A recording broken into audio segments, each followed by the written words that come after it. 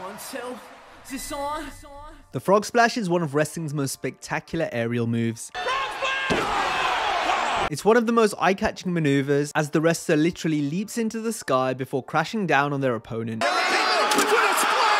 Those moments in the air make the person performing the move seem like a superhero, as they gracefully soar through the sky. It's the damnedest thing I've ever seen! Splash! Over table! Today, we'll highlight the wrestlers who did the move best, as we list the top 10 users of the frog splash. An honorable mention goes to Mexican wrestler La Fiera, who was the first person to use the frog splash back in the 1980s. Sure, it's evolved since he first began hitting it, but Fiera holds the distinction of being the innovator of the frog splash. Number 10, Art BARR. Art BARR is one of the men credited with popularizing the frog splash in the 90s. Its name is in reference to how Art resembled a frog when performing the maneuver, and it was this technique that helped make the move look so impressive. Had his life and career not been tragically cut short, BARR would have certainly ranked higher on the list. Number 9, Christian. Although Captain Charisma didn't dive as gracefully as some of the other entries on the list, he was one of the wrestlers that adopted the frog splash as a regular move following Eddie Guerrero's passing. We've seen this.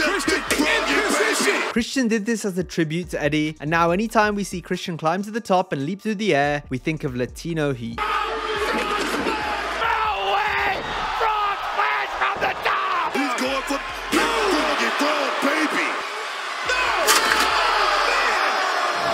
Number 8, CHAVO Guerrero. CHAVO was another wrestler who introduced the frog splash into his arsenal following the death of Eddie.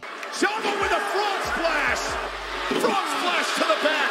And there's the frog splash! And CHAVO with a frog splash! And now CHAVO! It was a special moment when CHAVO defeated JBL with the frog splash on the first episode of SmackDown following Eddie's death. What a moment this is, Cole! This one's for you, Eddie! CHAVO continued to use the frog splash, pointing to the sky in honor of his uncle before executing the move. Tell him to get down, try to get him down! What CHAVO's saying, this is for you, Eddie! Stop it, CHAVO! Number 7, Rey Mysterio. Mysterio will likely go down as wrestling's greatest ever high flyer. We've seen him perform all sorts of different high flying maneuvers throughout his career. The frog splash was just another strong addition to his aerial offense. On the verge of becoming United States champion! Frog splash! No way! Frog splash! He's got it! No way! No way! He did it! The 619 acted as the setup, while the frog splash gave fans the big finish, once again reminding us of Latino heat. Shades of Eddie Guerrero! Viva la raza! Rey has since passed down the frog splash to his son Dominic Mysterio, as the legacy of Eddie Guerrero continues to live on. Are we gonna see it?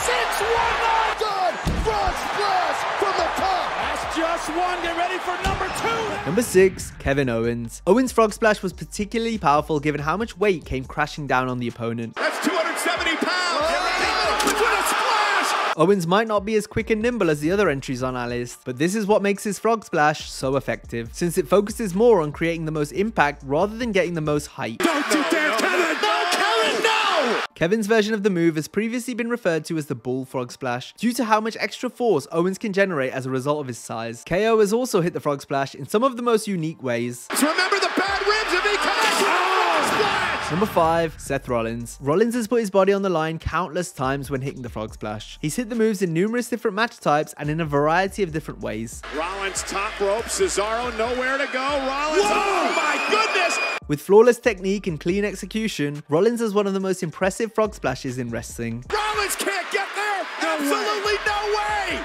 Bad hip at all! We've seen Seth do all types of different flips in the past, but he's always gone back to the frog splash, and that's no surprise given its power and popularity. Rollins continues to build on the move by upping the risk factor. Rollins going for everything he's got! Splash through Brock! Number 4, D'Lo Brown. D'Lo performed the move as a way to pay homage to Art BARR, who D'Lo greatly admired, and that's no surprise given how D'Lo's frog splash shares the closest resemblance to Art's. D'Lo kick, he can't reach him with this.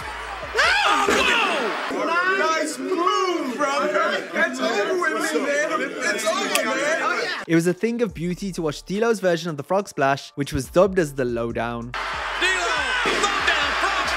Brown flew through the sky as 260 pounds collided with the opponent on the mat. Top rope, low down! D'Lo went up high to then come low down. Let that to his feet yet. Lowdown from D'Lo Brown. Number 3, Montez Ford. It's long since been said that no one gets higher than RVD. And while that is true in one sense, when it comes to the frog splash, Montez Ford gets more height than anyone. So much so that he christened the move From the Heavens. I'm gonna make sure it's gonna be so high to the point they're not even gonna call it a frog splash. They're gonna literally call it From the Heavens.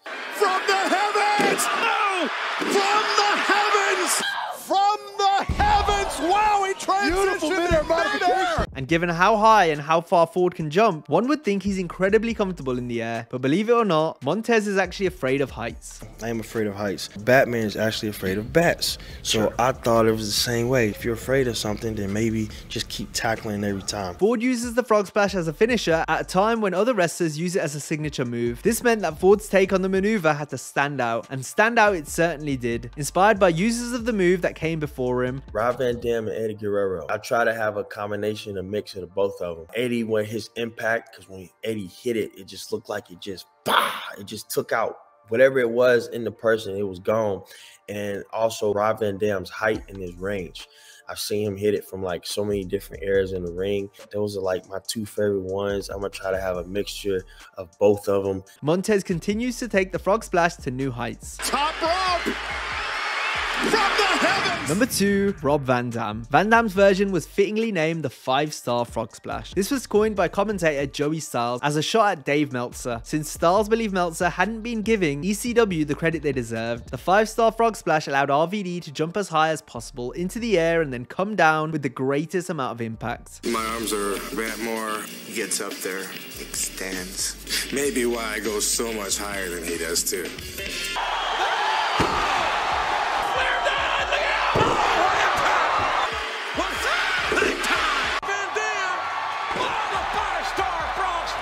It didn't matter where his opponent was positioned or what angle Van Dam was jumping from. He could swing and bend his body in midair and still land perfectly.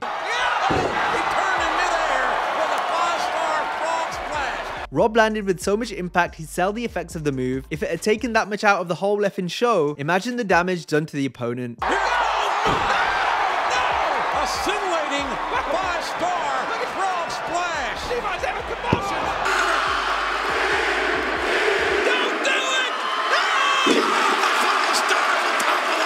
The 5-star frog splash allowed RVD to reach the very top of the industry when he captured the WWE Championship at ECW One Night Stand 2006. We need a ref out and go! Yeah! Cover! What the hell? Yeah! I guess! Alright! Number 1, Eddie Guerrero. To be ranked higher than the 5-star frog splash, then you know Guerrero's version of the move had to be something special. Eddie first began using the move after watching La Fiera in Mexico. I really liked his technique and just his style. You know, I took that move and I did it my way. Guerrero built on La Fiera's technique by adding more of a pump motion in the air as Eddie kept his hands together, bringing his knees close to his body before extending out. He does more like what you do on a diving board with his arms more straight out. Frog splash and a 5-star frog splash! The move was originally known as the jackknife splash, given how fast the mid-air action resembled a quick-drawing folding knife of the same name. Guerrero's tag team partner, BARR, inherited the maneuver from Eddie, where it then became the frog splash. See, the frog splash, Art stole that from me. I was doing that way before Art got hold of it. He used to do it with the legs out, and he looked like actually a frog in the air. That's how they got the name, the frog splash. Then, after Art's passing, Guerrero used the move as his finisher in honor of his former tag partner. After Art passed away, I kind of kept doing it. The move brought Eddie massive success, as anytime he was feeling froggy, the fans would rise, excited to see Latino heat soar like an eagle.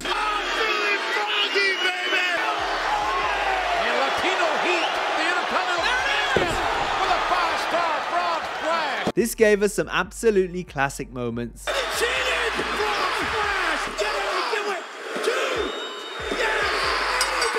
Few wrestlers had a connection with the audience like Eddie Guerrero, and the frog splash was just one of the ways Eddie felt larger than life. Guerrero up on top. Look at Van Dam's positioning. Can Eddie Guerrero even reach him? Frog splash! Oh, Eddie! No, Eddie, no!